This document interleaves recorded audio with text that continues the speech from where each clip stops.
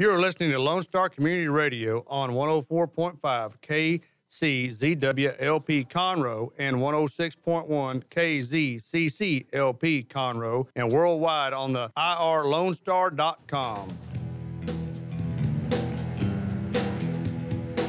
Good afternoon and welcome to the Legal Connection with Tony and Cheryl. Tony Lynn Collins and Cheryl Ellsworth Jahani. We are two Texas licensed attorneys, and we are here on 104.5 and 106.1 every Tuesday from 12 to 1, talking about legal topics, discussing legal topics. You can listen to us live on Facebook, and you can also download the podcast tomorrow on Google Play and iTunes. So today, Tony and I are going to be talking about the pros and cons of pleading guilty. We're going to give a quiz on what you know about. We're going to do multiple choice, so our listeners and our station manager and we can see how well we are abreast of what's going on with the law, constitutional law specifically. And we're going to go over the do's and don'ts of after being arrested. We're going to go over whether or not what's going on with Bitcoin and money laundering. Mm-hmm. And I know this is dumb, but the reason is because we went through this weekend, instead of doing our usual old movies and doing work that we were supposed to be doing, we binge watched Breaking Bad. Oh, did you really? Because the new season was coming up and they had like a marathon. And Breaking Bad and Better Call Saul, which of course is all criminal and there's money laundering and all that stuff. And plus I've got a lot of criminal cases right now, so I thought, well, I think some of our listeners, if they're watching the new season of Better Call Saul, they're interested in that, and a lot of our clients will be, that we'll kind of give them a little primer on that. Okay. All right. So, but I did want to say real quick, or go over real quick, an experience that I had this week with one of my clients, and I think that it will help some of the people in the Conroe area that are some of, and our listening area specifically, but for the people that are on Facebook and it's more expanded, it may help them too. We have a lot of immigration issues here in South Texas. Right. I'm kind of split on the one hand. I feel like, well, not even what I feel like, but the laws provide that there are certain things you have to do before crossing over to the United States, or you'll get in trouble. Right. Right. And if you go through a checkpoint, and you've done the right things, you just cross right on through. Right. Right. But if you don't go through a checkpoint, or if you get to the checkpoint, you don't have the right paperwork, then you're going to be held. Depending on which country you came from, you're not going to be able to go through now with the way the administrative have made the laws. They will hold you in Mexico on the other side of the border in a holding facility until you get a preliminary hearing on arraignment to determine whether or not you qualify to be able to come over to the United States and be permitted to be here, right? Right. Okay, well, here in Conroe, we've got a, what do you call it? It's a day labor camp. And it's the day laborers have got some kind of deal with the city where they don't bother them, and the day labor camp is for people who just want to work for the day. And many of them are here legally, but a lot of them aren't. But they don't get bothered, and people pick them and use them. And a lot of the people that go to the day labor camp have had permits that have expired, or they've been here a long time, like 30 years, and they've never gotten their paperwork completely taken care of. So they're not here legally, but they've been here a long time, and they are amazing workers. And right. You really don't know when you get somebody to come help you with your lawn or some work, and you're kind of quizzing them, basically interrogating them about their background, but you really don't know when you're getting them for the day what you've got, and a lot of times they'll lie, about being here legally. And you're usually paying them a day rate, and that will go, I don't know, generally depending on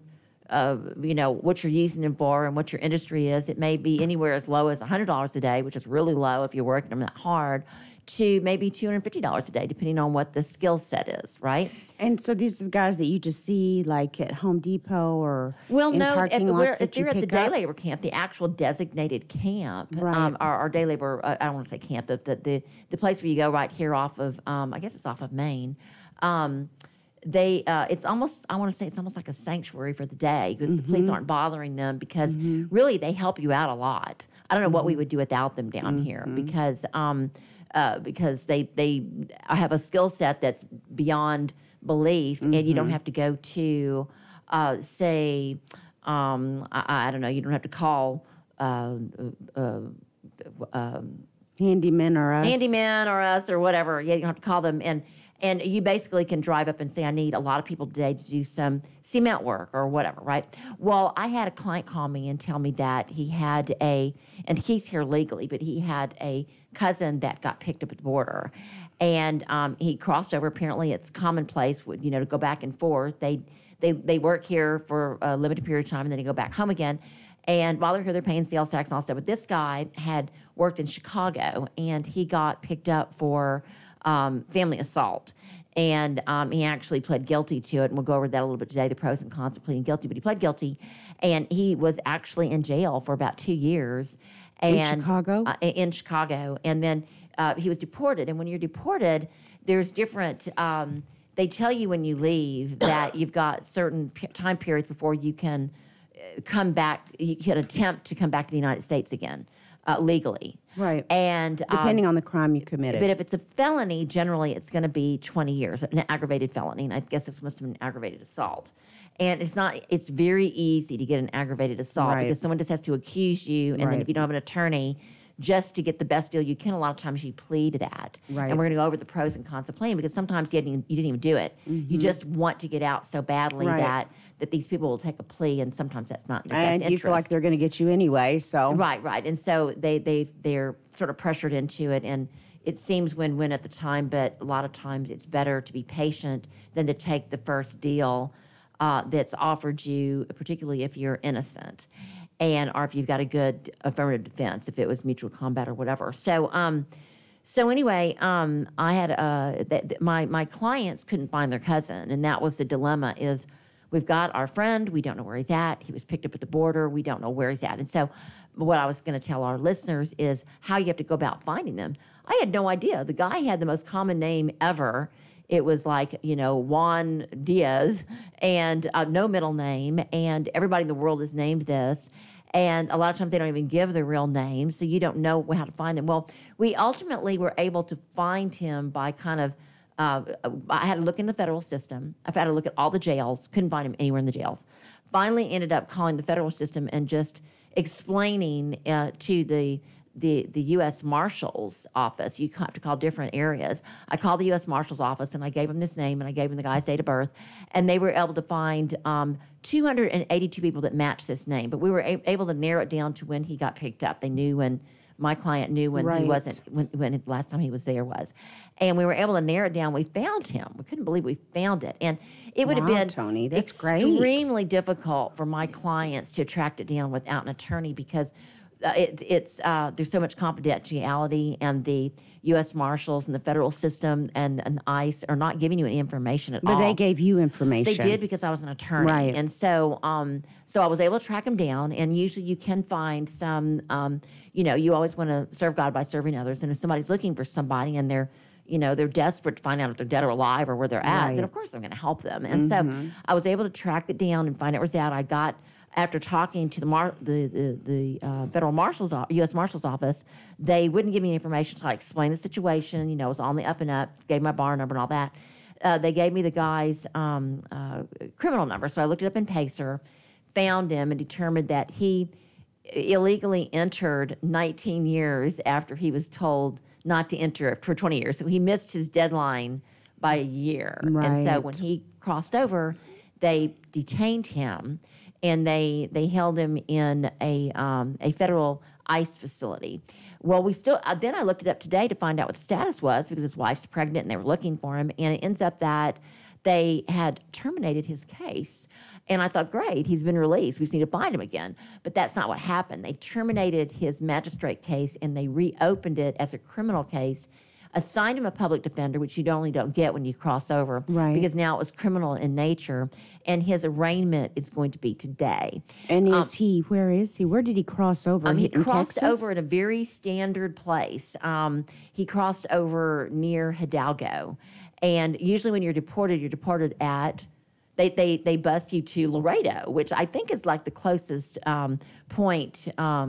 exit point from the United States to Mexico, maybe Laredo if you're coming from San Antonio or Houston. There's probably other closer places, but from the Houston area, I know that all my clients get deported to Laredo. They give them a certain amount of money and then maybe $100 or something. And then from there, they've got to call the relatives to get where they need to go. A lot of them have walked. It's just really a sad situation that they paid a coyote, $8,000 and then they're caught crossing over. And the coyotes are the ones making all the money in this whole thing. Right. It's not the people coming over. They're being lured over, telling them everything's fine. Sure. And so it's really kind of sad. But we did find him, and it ends up that his arraignment's today. And I believe because the criminal penalty for your first time of coming back over when you're not supposed to after having an aggravated felony, or any time that you cross over, but particularly they're going to hold you under those circumstances, is only 6 months if you haven't done anything else but cross back over again. But it depends. Everything depends. It depends on the felony. It depends on, everything. If you've been honest and with your officer like you always want to be, you never want to lie to a police officer. That's a felony on top of a felony. Right. So it's best, and we're going to go over that today, your do's and don'ts when you're arrested. It's best to say nothing at all, but not to lie. That's just the worst thing that you can do. And so anyway, we found him. He's arraignment today. We believe that because the penalty's only up to 6 months, the arraignment and the preliminary hearing are kind of similar. We'll talk about that again today also, what the difference is. He'll probably be cut loose today, and, he'll probably be told not to come back again. Your penalty for doing that is a higher penalty. It goes from 5 years, 10 years, 20 years, and then you can't come back again. And a lot of these people will take the risk, but I think once you've been incarcerated for a while in the federal ICE detention, usually if it's economic, they'd rather just stay, where they're at and take the risk of, being whatever it is, whatever made them flee, whether it's economic or they needed asylum, whatever. But I just want to go over that it's really, really hard to find somebody, but it's not impossible. But you just need to call and not give up and pray a lot. So that being said, I did want to go over the do's and don'ts after being arrested, which kind of segues into that. Right. So, all right. So, some of the most critical mistakes in any criminal case occur after a suspect has been arrested. Here is a list of things to do and not to do if you find yourself in that predicament. Okay. Okay. So, what do you think is the first thing on this list when you're arrested? What is the first thing they ask you to do? Ask for an attorney? Yes, yes. Who would have thought? You would think that we're trying to publicize. No, I don't want to hear from right. Usually they don't have any money. I don't want to do Right. their case. I've got bigger fish to fry. But the very first thing that you should do if you're arrested is to request a lawyer. The Fifth Amendment to the United States Constitution gives individuals the right to an attorney after the arrest. Many individuals may fear that asking for an attorney makes them appear guilty. Right. However, asserting this right cannot be used by a prosecutor to make a jury draw an inference of guilt. Additionally, agreeing to talk to the police without a lawyer present will not change how an individual will be treated by law enforcement. However, agreeing to talk to law enforcement without a lawyer can lead to disastrous results. It sure And I can. can vouch for that because everybody tries to talk their way out of it. Right. And they've got a body cam on. They think it makes them look innocent to the police no matter what officer. they say, whether they are sober, not sober, anything you say can and will be held against you, and I cannot emphasize that so enough. true. If they've stopped you, even on the best, I know some police officers who are really nice, Right. But they already know the situation. They've seen this Sure. before. They're seasoned. If they're nice, they're going to know if you say nothing just by looking at the situation whether or not they're going to cut you loose or not. Right. So just don't say anything. Right. Just call your attorney. Make your request for an attorney clear and unambiguous. Otherwise, law enforcement may be able to get away with continuing questioning you. And I've seen that before too, and you learn that in law school. Once you assert your right to counsel, you should not be questioned again without your lawyer's consent. Because if you are, and it's clear and unambiguous, then your attorney can use your Fifth Amendment violation to get that dismissed, because that is really a strong violation. Right. But it's so seldom that you have the really smart people that don't try to talk their way out of it. Most people are aggravated, they've been stopped, or they're surprised, or they think they've talked their way out of it because they've done it before. No, don't do it. Additionally, do not volunteer any more information until your lawyer arrives. Right. Don't forget that part. Do it. Right. Do call your lawyer first. Do actually call your lawyer. Right. While the immediate reaction of many people is to get out of jail quickly by calling a bail bondsman, the very first call you should make is to your lawyer, not your bail bondsman. Okay. One primary reason for this is because bail is expensive. It may cost a person thousands of dollars to pay their share of the bond amount that will not be refunded to them. A lawyer may be able to get the bail amount eliminated or reduced. And I've done that a number of times. I've gone to that arraignment, the little video that you see where I hate it, but I will drive down there during their video arraignment right after they've been arrested, and I will argue to that judge. Now, Harris County is a lot more difficult because they've got a bond schedule. But new laws have been passed in the federal courts because they were sued by people, with a group of people, and it was not the prosecutors, but I can't remember who it was, but whoever sued them, and I knew the case. It's been fairly recent. Yeah, I remember that. They made it. They said that people that can't afford bond are being. It was an equal protection violation. That you can't, just because somebody's really rich doesn't mean that they should. Because they can bail out, so it's nothing to them. People that don't have the means to bail out should get a proportionally lower bail because you're innocent until proven guilty. And they lowered the bond schedule for that. And in New York, they took it way further. In New York, they were letting people out that were, by no means should ever have been let out, and they got out and they were killing people and stuff. Gosh. We're not like that. We're very conservative here in Harris and Montgomery County. We're not just going to let people out. But they did adjust the bond scale, and you can get out on a PR bond much easier now than you could before, and you just need to know about it. So calling your attorney if you can get a hold of them, or having your loved one call an attorney before you do anything, and not saying anything, because anything you say in the jail is going to be recorded, particularly in Harris County. Just don't talk about your case. Just call an attorney and tell them you're in jail, and then that person can kind of explain the situation to the attorney that you want to represent them, and you can kind of go from there.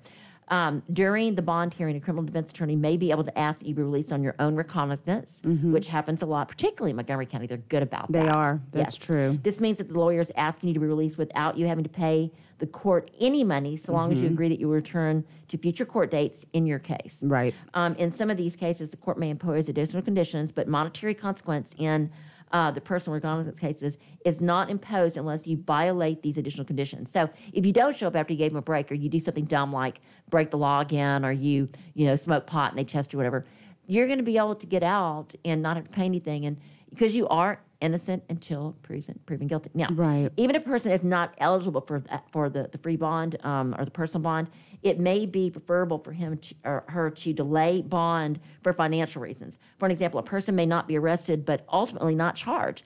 Happens a lot when you go to the probable cause hearings. People get arrested. I was waiting for my case to be called, and I was in court the other day, and this guy was in a Walmart, and he had gone to the dressing rooms, and the security guard, the mall cop, said that he followed him back there and said, you can't be back here, because he didn't bring any clothes or something. It looked kind of shifty, but the guy didn't do anything. Well, when the guy got mad, he may have been trying on clothes. I don't know what the whole story was. It was because I was only getting the police version of it. But the security guard said that when he went back there, they kind of caught an argument, and he showed him his gun, the guy that was back there dead. And they arrested him. The citizen? Yeah, the citizen. Gosh. And the guy, and he was all tattooed out and stuff. And so the police officer said he was armed, and he shouldn't have been armed. I forgot what the law was. It was, what is that? It's that exception where they've got something posted that you can't have a gun in here. That 602 or you can't 1937. But it ends up that he wasn't a felon. He had every right to have a gun on him. He had a license to have a gun on him, and they tried to convince him. Even the prosecutors tried to convince the judge that there was probable cause to arrest him because he was threatening. And the judge said no. She said he was just back there, and he showed you his gun. He might have, she goes, because the judges have heard it all before too. Sure. And they don't want their cases clogged with these dumb cases. Right. And so he was released. That's fantastic. He was in jail for 2 days, but he was released, and it was dropped, and it didn't cost him any more money, but he was in jail for 2 days, because in Harris County it takes a while to get before the actual judge if you stand your ground. So anyway, if that is the case, bailing out immediately without a bail bondsman will cost the same, because you're not going to get your money back if you get a bail bondsman. They love to take your money. Sure. But you would have been released soon enough anyway without it. So you're not having to pay an attorney not to do anything, particularly if you know that there was no reason for you to be arrested. You might be mad, but it's things happen. Maybe it was good for you to cool off in jail or something. We don't know why these things are presented to us like they are. And he shouldn't have in this case, he shouldn't have showed the guy his gun. No, he sure shouldn't So have. he was just being a hothead and he had to pay for that. Right. In other cases, the defendant may face a lower charge than the original one that was filed, in which case the bail amount will be greatly reduced if it goes from a felony to a misdemeanor. Oh, Now, right. the next thing is you do need to explain your arrest to your lawyer, but don't do it directly to your lawyer, because lawyers, everything is confidential. Whether you visit them in person or you do it in jail, nothing you say to your lawyer can come out. However, if you tell a family member, that's not confidential. What about if the family member tells the lawyer? That's fine. That's confidential. Well, if the family member tells the lawyer and the police don't know about it, then how would they know? I mean, because there's no way of getting that information. But it's not confidential because you don't They're have not your client. Yeah, they're not your client. So you have to be careful too, and that's why I'm very careful about making sure that my witnesses are not known, because you don't have to disclose that before a trial in criminal trials. You don't have to disclose who your witnesses are at all. The only ones you have to disclose are your experts. Right. So, and that's only if they ask for them too. But you have to disclose your witnesses right before trial. No, you don't. No? There's No witness list? You don't even have to say anything. You just call them up. You're innocent until proven guilty. You can remain silent the entire time. They've got to prove their case. The problem is that in criminal cases, usually a jury, it really is guilty until proven innocent. Right. And so you've got to be prepared for everything. And so I've got my witnesses prepared and subpoenaed, and they will see if you subpoena somebody that doesn't want to testify. And so they kind of, the prosecution's going to see who your witnesses are because they'll see your subpoenas. And a lot of people, you have people that don't want to come in because they're afraid they may have some crimes, or it's supposed to be a safe haven. You go to jail if you're a witness, they're not supposed to arrest you. But there was just a case recently that I saw on TV where people, and it was immigrants. It was another immigrant case where people were being subpoenaed to testify, but they weren't here legally, and ICE was coming into court and arresting them. And that's perfectly legal, but it's not generally accepted. It's not the proper protocol. And so I think that's in the federal courts right now, you should be free to, if you're ordered to court, you shouldn't be afraid of being arrested because it taints your ability for a fair trial if your witness isn't a legal citizen or whatever. Right. Anyway, do explain that there are only a few scenarios where you don't, although you may think the police followed standard procedure when arresting you, your lawyer needs to hear the circumstances involving your arrest, the complete thing. There are only a few scenarios that can legally result in an arrest. For an example, police can arrest a person who they personally observe committing a crime, right? However, this arrest power varies by jurisdiction depending on the seriousness of the offense. So if they're relying on a witness to tell you and they didn't witness it, they can't arrest you. However, another reason that a person can be arrested is if law enforcement officer has probable cause to believe that the individual has committed a crime. And that's like 95% of the time. The police are not going to catch you in a crime unless it's like a DWI and they're videotaping you or whatever. In some instances, law enforcement officer may procure an arrest warrant for these purposes. And I would say that's almost always. They will rely on somebody saying this happened. And then that's when you have to, as a criminal defense attorney, you have to attack the veracity of the witness, what they saw, where they saw it from, just like 12 Angry Men and the lady with the glasses and could they see and that kind of thing. Right. Even if you believe that the police did not have a legal reason to arrest you, do not resist arrest or run away. I have a client that's all he ever does. He runs. He's now facing 4 misdemeanors, evading and running, and he really did need to run. He was nothing but bad news. And then after he was arrested and I got him out and for evading, he evaded again. He just keeps evading. He's a runner. They get you in more and more trouble when you run, people. Yeah. It's like, I can't it's better just to show up than it is to run, because running has the appearance of guilt why wouldn't you just want to show up and take your medicine? Just to explain your situation. But a lot of people will run because they don't want to be incarcerated. Doing so may justify police using additional force to ensure your capture, which they do.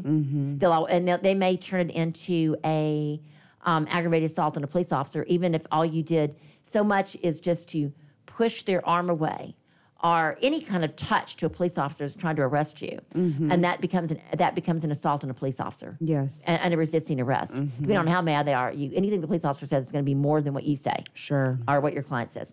Additionally, you can face additional charges for such resistance, and mine always do. And so my clients have learned second time around that if the police want to arrest you, you just turn around and let them arrest you. You don't argue, just like we said.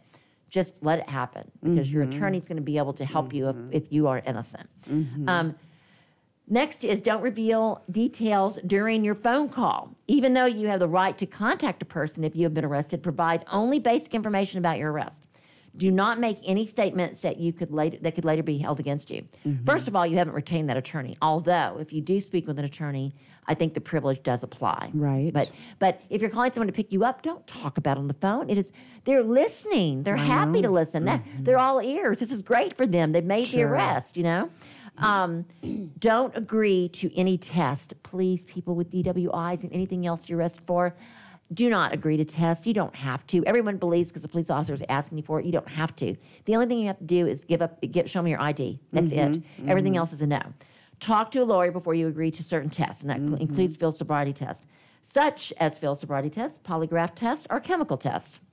Some jurisdictions may require you to consent to certain alcohol-related tests as a condition of your license to drive in that state. So be sure that you ask your lawyer about any potential consequences about your refusal. And of course, we have that in Texas. Right. If you refuse, you'll be arrested. But if you really were drinking at all and you have a low tolerance, or it may be on your breath, or maybe you're a minor and you're not supposed to have any alcohol in your system, even if with your parent, if that parent's not there, don't agree to the test. You'll only be in jail for overnight, a few hours, and then it'll be dismissed. But once you give them that evidence, it's much, much harder to get rid of and a lot more expensive to defend. Right.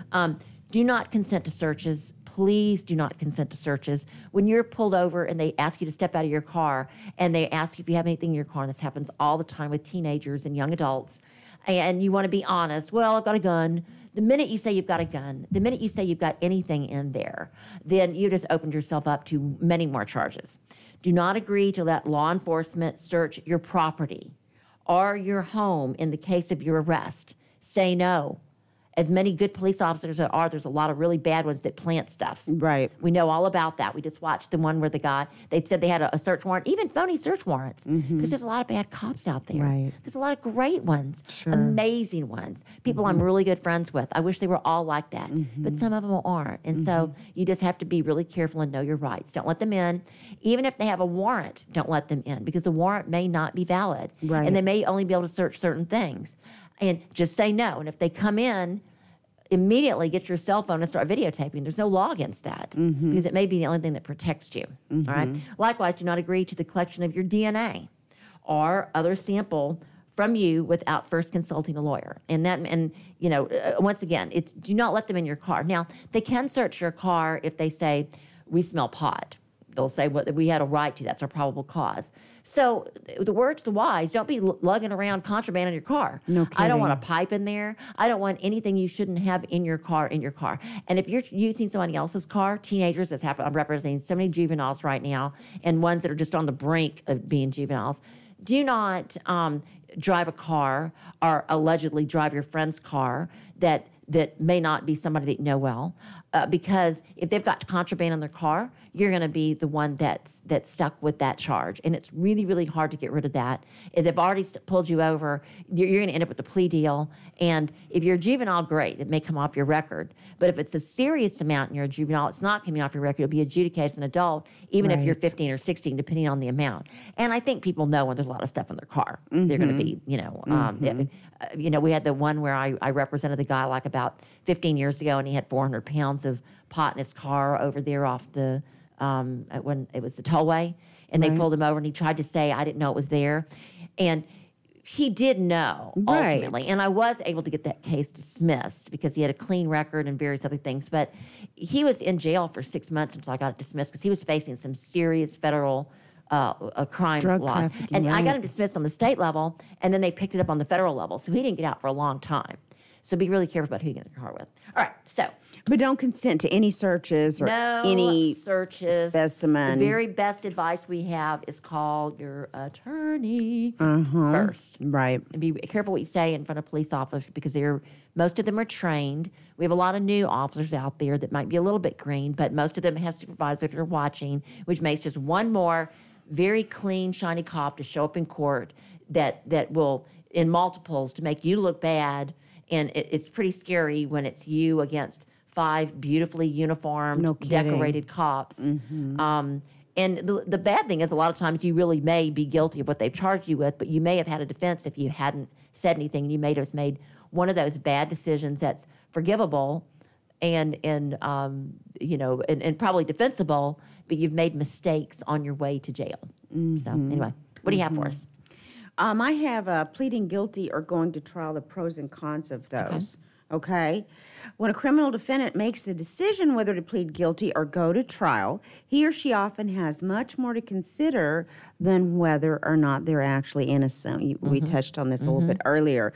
The risks of being found guilty by a judge or jury are substantial, causing some innocent people to plead guilty in order to avoid those risks. Right. Because once they're in jail, if the bond is too high, because let's say they were falsely accused, and it's all the time that a wife that finds out her husband's been cheating will fabricate evidence, or for a divorce situation or a child custody situation, they're fabricating evidence and they're manipulating the system so that this person will be out of the picture. Right.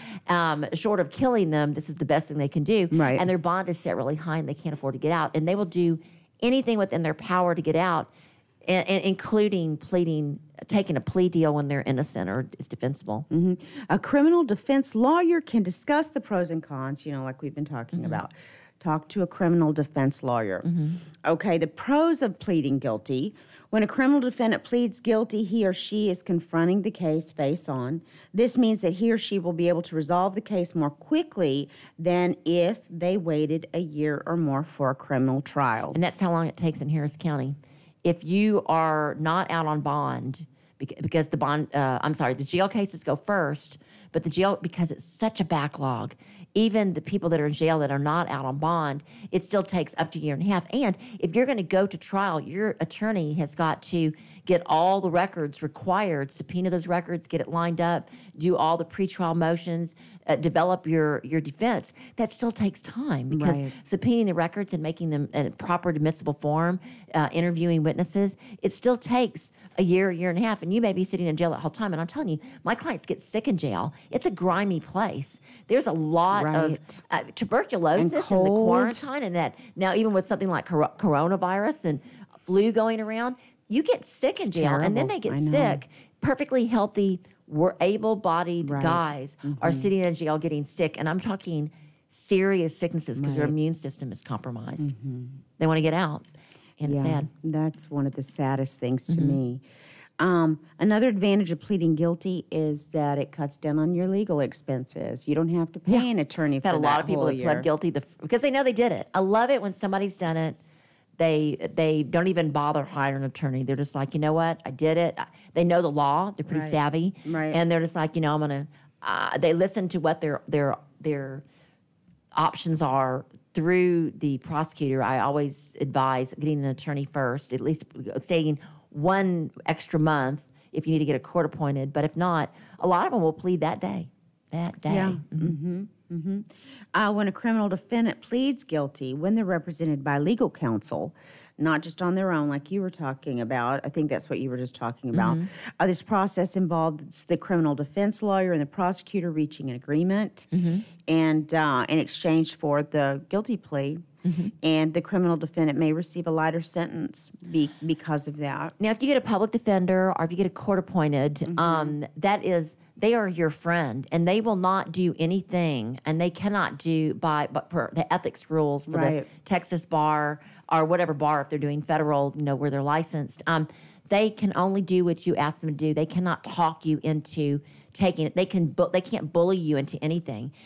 They must discuss your case, and if there is a defense, then they're they are responsible for looking up that defense. They are paid by the state to do that if they're appointed, and you are deemed financially, it's financially necessary for you to have a court appointed. Otherwise, and I see this happen all the time too, if you tell the court that you don't have money for an attorney, and then they give you a court appointed, but then you mess up on your bail and you're back in jail again, and then they put a really high bail knowing that you'll stay there because you're going to run or whatever, and then you turn around and meet that bail, you're going to lose all your court-appointed attorneys or that benefit, and they're going to know you lied. Because where'd the money come from? Right. So, because they ask you, can you borrow money? And then suddenly you can borrow $15,000 to get out, and you didn't have any money before. So you got to be really, really careful about that kind of thing. You don't want to lie to the court ever. The minute the judge has lost trust in you, the judges, particularly in Harris County, are actually pretty good. They're pretty nice to your defendants, more so than they are in Montgomery County and in Chambers and in Waller. But they're still pretty nice. They're empathetic.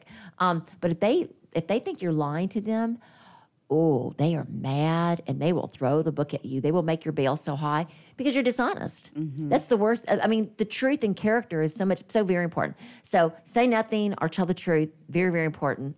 But do know that we were talking about bail. What were we talking about? We were talking about, the plea deal negotiations. Oh, plea deal negotiation. Right. Okay. Also, pleading guilty avoids the uncertainty of trial. Juries can be unpredictable. We know that. You've got a slam dunk case. You know you've got the defense that's going to win, and then you get a jury that I guess this happened with Stone? Was it Roger Stone? He had a juror on. He was the Trump's representative, or I forgot exactly what his position was, but he was found guilty in federal court for something, and I should know this, but I've got too many cases going on right now. And it ends up that he had a jury, and one of the jurors was very, very, the main juror, the foreman was had been tweeting that, very much anti-Trump. I mean, she's very biased. And they gave him, I think, 9 years, 7 to 9 years that was the offer, I guess, in federal prison for lying to Congress, I think it was. And which is unheard of. I mean, people commit perjury on the stand all the time. I have so many clients when I've gone to trial that are infuriated because they know that we can prove they committed perjury and nothing ever happened. So they're using him as an example. But if you've got a juror, I'm talking about why they're unpredictable, that you've gone through all of the voir dire and you've determined that there's no bias, and then you find out after the fact that there was a strong bias, it's a lot of work to find out if they were biased after the fact. You've got to have a lot of money to be able to pay for somebody to go into the records and find out if they lied during voir dire. I mean, that's a lot. So not only will jurors lie to get on the stand if there's something that's really strong in their heart, jurors are bad too. But you also may have missed something in your case that the jury decides they know better than anybody else, and they pick up on it, and then they take it a direction you would never have imagined. So you can win some and you can lose some. But they're so unpredictable that... And also, a prosecutor could come up with some evidence that you didn't know, you thought that had been hidden. They're not supposed to do that. They're supposed to give you all their Brady material. Right. But the way they present it depends on how the jury takes it. And I think even more importantly, we talked about on the last few shows, is your expert. If you can't get your expert in so the jury can see from an expert what's going on, whether it be for DNA or from a psychological standpoint, or what the law is on this, or statistics, or whatever it may be, a gun expert that did or didn't work. If you can't get that in because of some legal, maybe a mistake, or a bias on the judge's part, so they won't let it in, then you could lose your case on a technicality, and although it could get overturned, you may be in jail for 7 years before you're exonerated. In other words, you may get a prison sentence, and then you appeal it and are exonerated, but you've already lost 10 years of your life. Yeah, juries are very unpredictable, and that's got to be very clear to all of our listeners. And trials are public. There's the whole ordeal of that. Some people it matters more than others. Some are more private than others.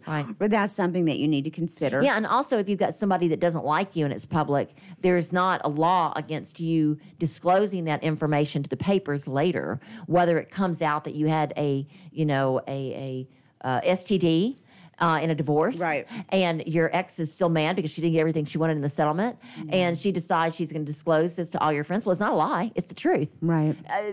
How are you going to fight that? So it's very public. You got to be really careful if you want to keep your private information private, which is Right. why a lot of very well-off divorces are very quietly done and then sealed. Okay, so there's some cons of pleading guilty. We were talking about the pros, but certain risks that are associated with pleading guilty.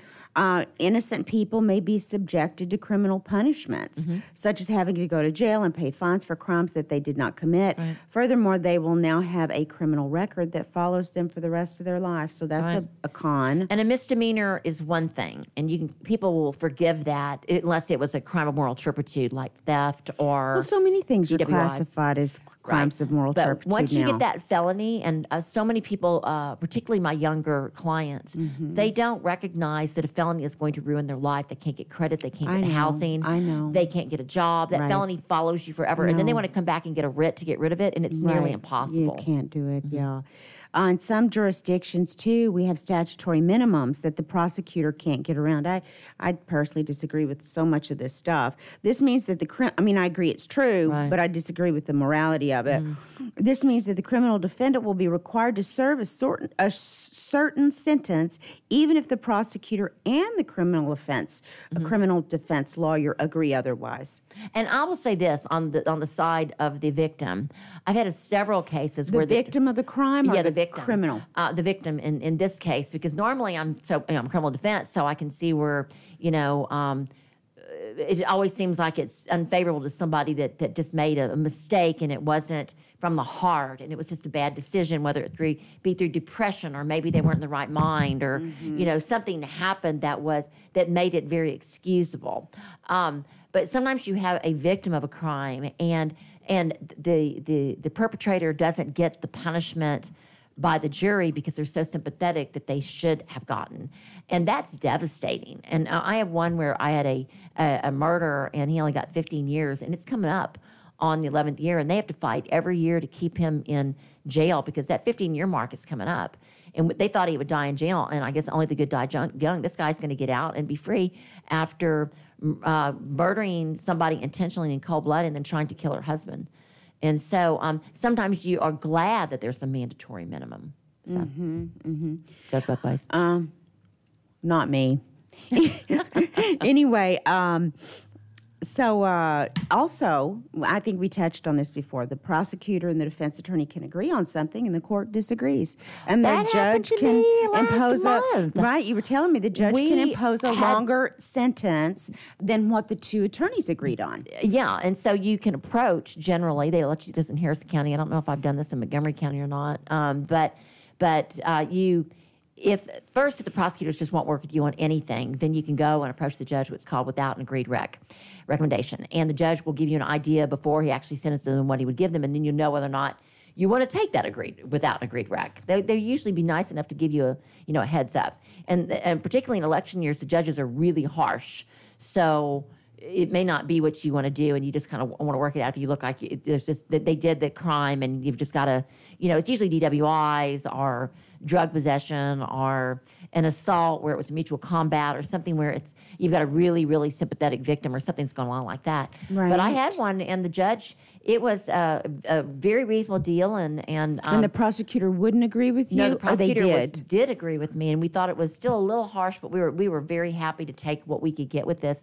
And the judge said no because it was an election year. And then we called the probation officer that actually did the what's called a TRAS. It's determined whether or not whether they're a high risk for recidivity, whether they come back again or not, and whether they need some counseling and what the probation term should be. And she had given him a pretty good recommendation, but the judge wouldn't go with it. And so we had to go back, and he said, "You need to give me more." And so we went back literally and got 30 affidavits from everybody, from his church and from his employer and from Really? and to tell you that this is really harsh and you need to give him a break. And we still don't know what the outcome's going to be, but you have to do what you can do because the alternative is taking the minimum.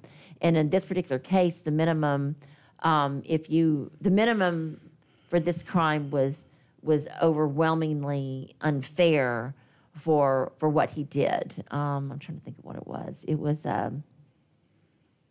it was a third DWI. But in this particular case, we had a really good case going to trial because he was actually asleep while the car was running, but he wasn't. He was on a street, but it really wasn't a public street. It was kind of going into subdivision. There's a lot of affirmative defenses where it looks like we could try to go and fight it, but we didn't want to fight it because he would be in jail the whole time. And really good guy. He was 30 DWI, but he was 15 years out from the second, and that was 15 years out from the first. So it was just hard worker, loved by everybody, a stellar a citizen, except for this one incident, and it was kind of a fluke because he was really, really depressed, and so there was a lot of things going on with it. And it was just really sad that he couldn't get something less than the minimum, but that's what the law is. So sometimes the judge won't take it, and there you are. You have to go with it. Okay, so there are pros and cons of going to trial as well.